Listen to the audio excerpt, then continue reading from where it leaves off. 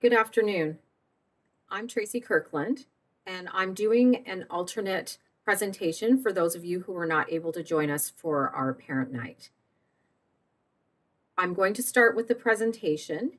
The presentation that I have is going to include slides and pictures of students and events and activities in the school. Some of them are pre-COVID, and some of them are from this year.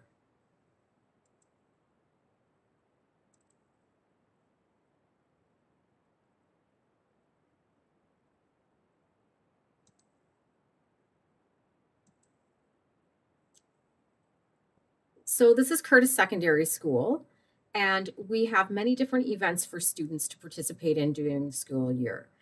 The one that I have on the slide here was the Terry Fox Walk that we had back in September. Students participated in a socially distanced manner, and they participated by class. So we really tried to keep a lot of the activities that we traditionally have even during times of COVID. So why students should come to Courtice Secondary School? We have many leadership and community involvement activities. You'll see in the upper left-hand corner, the students are all dressed in neon, and that was another Terry Fox Walk that we had done in the past to support one of our teachers who had had cancer. Her name was Miss Nelson, so it was a Neon for Nelson theme. We also have automotive technology, manufacturing technology, construction technology, computer technology, and we're moving into the STEM area where we are going to have a lab dedicated to students working not only in programming, but also in robotics. We have many different sports teams that students can play in, fitness and weight training. We have green industries where students are working in apiculture with the bees, or they could be tapping for maple syrup, or they might be working in our greenhouse or planting, as you can see here in the picture. We also have various arts programs. So everything from visual arts to drama and music and digital arts. And then finally, we have many different clubs that students can participate in. You'll see in this picture, this was just pre-COVID. The students were participating in Dungeons and Dragons. We actually had the Dungeons and Dragons Club running this past semester so that students could participate socially distanced with masks on in the cafeteria. This slide shows one of our students in our grade 10 culinary courses. It's food and nutrition, and the students were participating in a chef challenge where they were making different desserts. So I'm going to go over our commitment to students, student expectations, the secondary school diploma requirements, so things that students need to have in order to graduate, the grade 9 course requirements, types of courses that students can choose from, the specialized programs that we have at Courtice Secondary, and how students can get involved and enjoy the high school experience. This is our soccer team. So our commitment to students begins with a balanced timetable. Myself and Ms. Stone, the other guidance counselor in our school, we will look at all the grade 9 timetables to try and ensure that students are not in 4 compulsory courses in one semester. We are hoping to be back in a semestered system beginning September next year. So what that means is students will have 4 courses in the first half of the year and then 4 other courses in the second half of the year for a total of 8 courses. We'll try and ensure that students do not have 4 compulsory subjects that are heavy in one semester together. We also have French immersion at our school, and I'll address what's necessary for a student to complete for an immersion certificate on that slide when I get to it. We also have a specialist high skill major in arts and culture, construction, and the environment. It is a specialized program for students who might be thinking that they'd like to go into one of those sectors, and it gives them reach ahead activities and so forth that they can do while they're in the high school. We also have dual credit opportunities where students actually take a high school credit and a college credit at the same time. The teacher from the college will come in and teach in a team taught environment with our teacher here. and they will receive the 2 different credits. We also offer a specialized program in advanced placement starting in grade 10. We have special education and a resource room at the school. So if your student has an IEP, that IEP will follow them into high school, and the students can access the resource room when they need specialized support. We also have a student success room for students, any student in the school to access if they need one-on-one support. Miss Lori Bapti is our student success teacher, and she's always happy to serve and help students. Finally, we have a peer-to-peer tutoring club where we have senior students who volunteer their time to work with junior students in areas such as English, math, French, geography, any of the areas they may need tutoring in. We also have senior students who take advantage of that program as well.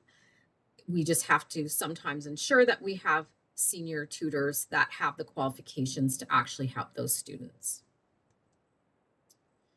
Expectations. So what we expect from students when they attend Courtice is obviously respect. So respect of self, respect of others, respect of teachers and staff, and as also the respect of our building. Attendance is obviously key because students need to be here in order to be successful every day. Attendance is taken in every one of their classes. If a student is not in their class that day, you will receive a center voice message saying that your student was not in class. Involvement.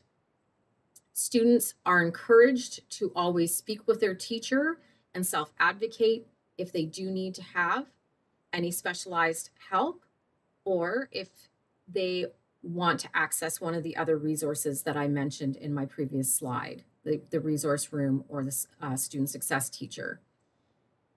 Then finally, communication.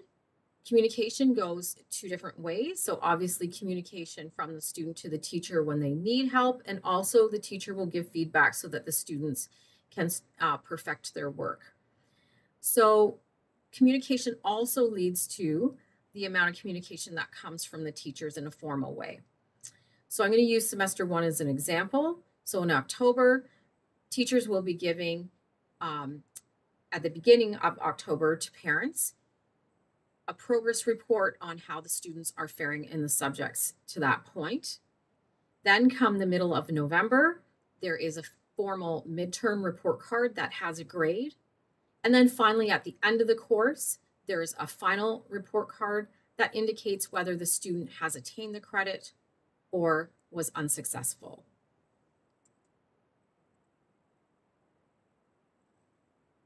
The secondary school requirements for a diploma, there are compulsory subjects that the ministry mandates that all students take.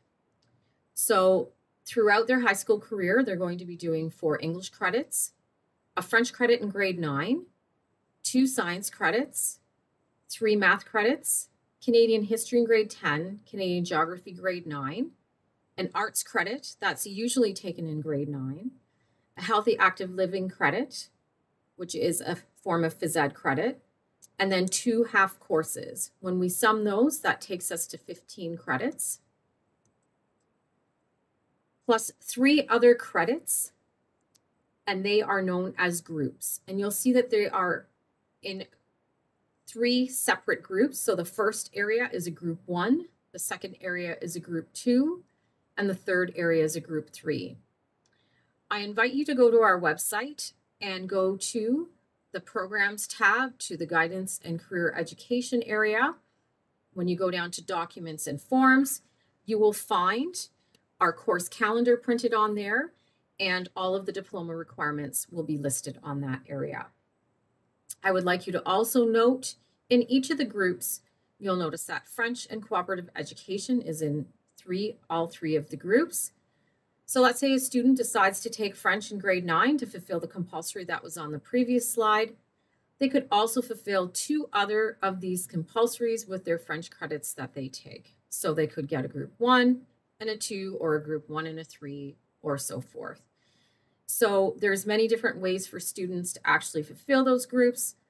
All they need to do is make sure that they take one of the subjects from each of the groups to fulfill the group.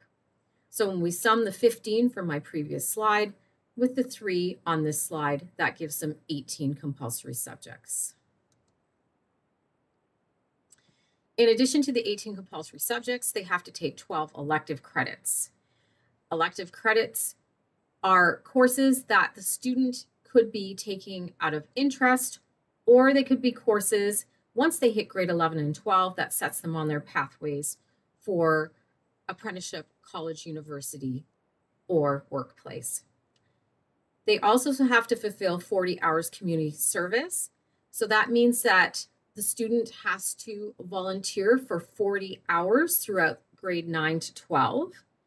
Those hours can be recorded on a sheet that can be found on our website, again, under the Guidance and Careers tab. They can also be picked up in our guidance office once the students begin at Courtice. Students can start those hours as soon as they cease to be a student at their elementary school. So on July the 1st, they can start their community hours. They can do any kind of voluntary activity at a charitable organization or a not-for-profit. And there are many different things that they could actually do to fulfill those hours. They could go to a local place of worship like a church, synagogue, or temple, where they can participate in activities there and be helpful. They can also go to a local service club like the Lions Club or so forth, Rotary. There are different events that they put on that actually help benefit the community. So there's lots of opportunities. Also in the course calendar, there's a page that's devoted to community hours. There's an actual website there that I suggest, volunteerdurham.net, that students can actually go to and find opportunities in our area. The literacy test is the last piece that they need to complete in order to earn their secondary school diploma.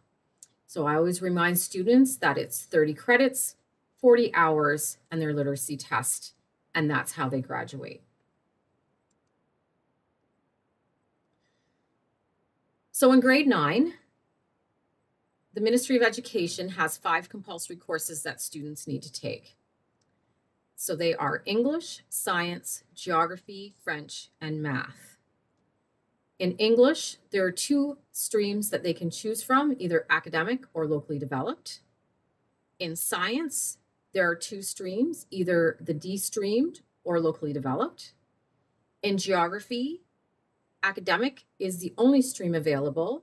Students who are immersion students must take the academic geography for the immersion in order to be accumulating those credits for French certificate. In French, core students have academic or open level French available to them. Students who are in immersion will be taking the academic FIF 1DF course. In Math, they can choose from either de-streamed or locally developed. Those are the 5 main compulsory subjects. And I'm going to go over those different levels that I was talking about on the last slide. So academic and de-streamed, I'm going to group those 2 together because the components of those levels are very similar. So a student needs to be independent and collaborative in their learning. They also need to be self-reflective thinkers and learners, be able to take feedback and reflect on that feedback and implement the feedback. They also need to be able to implement various problem-solving strategies in order to tackle different questions that the teachers may be giving them. The size of the class is a 28-to-1 ratio, which means that there's 28 students to 1 teacher. I want to use the de-streamed math as an example of what the classroom might look like. So when the student first goes into a de-streamed class, they're using something called the vertical classroom. So what that means is that they walk in and it's entirely surrounded, they're surrounded in whiteboards. Students will be going up to the whiteboards so that they can actually be working on problem sets that teachers can make sure that they're giving feedback, immediate feedback as they see the students working on them, but also students can learn from and with each other while they're working on the problem sets on the whiteboards. Students also have an entry level into all the questions that are available for them to look at. So for example, the student may attempt, there's 3 different questions. They may attempt a beginning question, and then if they're successful, they want to attempt the intermediate type of question. And then if they want the challenge, they can move on to the advanced. So let's say the student perfects the intermediate question. And a couple weeks later, they will revisit that area again and will be given the opportunity to actually try the advanced if they wish. So they're permitted to go back and retry some of the things that they have learned so that they can start to perfect and move on from that skill. The other thing that I want to mention is that on a test, students are given the option of trying the 3 different entry questions. So whether they want to try beginning question, intermediate question, or an advanced question. So the course is really tailored to the learning need of the student. In a locally developed class, the emphasis in the class is more on the critical skills that are literacy and numeracy skills. Students who choose locally developed are the students who have had difficulty meeting many of the grade 8 expectations. They are below a level 1 in their subjects. They consistently are having difficulty in the area and do need more support in the classroom. So the locally developed area will allow the students to have more access to the teacher because it's a 14-to-1 ratio in that classroom.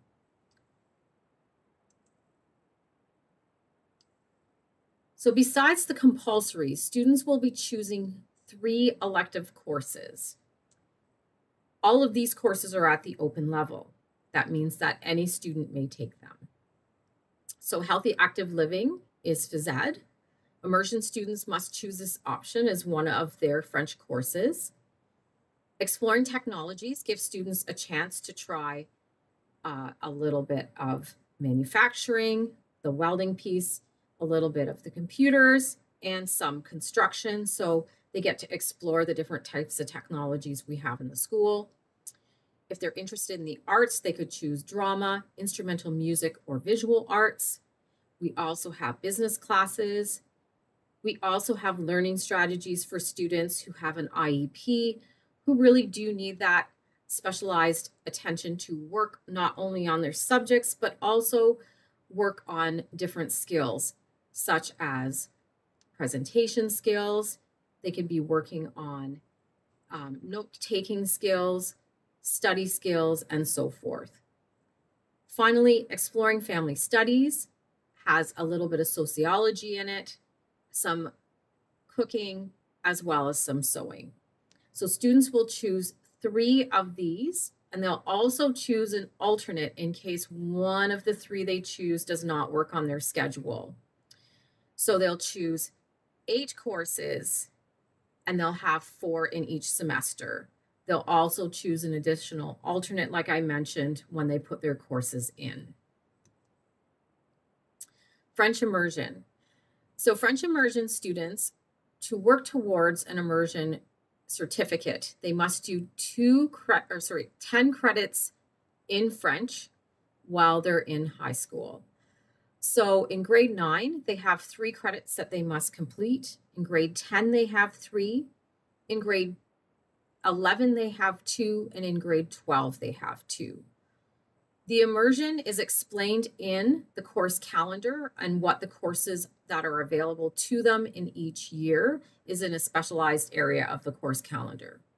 So in grade 9, students will be taking the French immersion, French, geography in French, and the healthy active living in French.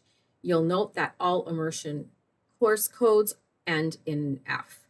So immersion students who are considering doing the certificate must select all 3 of these. Students also have the choice to continue in immersion and not go for certificate, but take courses that they would like to take in immersion. This slide is actually from our Juno Beach commemoration that we went over a few years ago for the D-Day commemorations. And our students, we were visiting in this picture, one of the World War II sites. So in advanced placement, students may want to go into more depth in a subject than usually what occurs in an academic class. So advanced placement starts in grade 10. Students will have the choice to look at English, history, science, and math as opportunities of advanced placement. Students who are IEP gifted can take those courses automatically. Other students need to be in application in order to take the courses. And again, those applications will be available to students once they're in grade 9 going into grade 10 if they wish to try the advanced placement. Another specialized program we have in the school is a specialist high skill major. As I mentioned before, we have 3. We have one in arts and culture, construction, and one in environment. Students actually get specialized reach ahead experiences and opportunities because they're choosing to go in a specific sector. All students have this opportunity available to them regardless of their destination after high school. So if they want to do an apprenticeship, college, university, or workplace, they can go into the specialist high skill major. Once a student fulfills all of the aspects of the specialist high skill major, it's denoted on their transcript, and also a red seal will go on their high school diploma. So in design and performance, on the upper left-hand side, you can see that there's some students working on Macs in our new Mac lab. So this is the digital design that they're working on in the class. Just on the right-hand side, one of our students is working in the visual arts piece that goes along with the design. And then finally, students will be working with the different technologies, and you'll see in the lower slide where they are doing video recording and actually altering that.